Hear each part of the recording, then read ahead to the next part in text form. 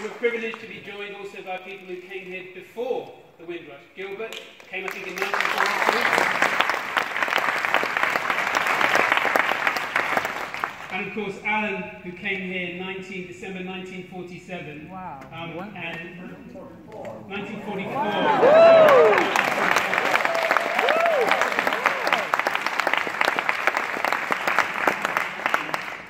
It's an amazing experience, I think, for all of us to be here today.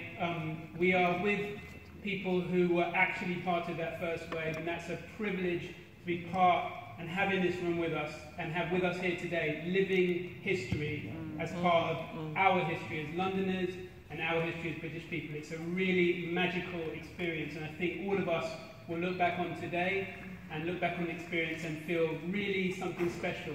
That we've been in the same room as people who were part of a historic journey and part of a fundamental part of how British history changed forever. So I think we all need to give ourselves a big round of applause for being here.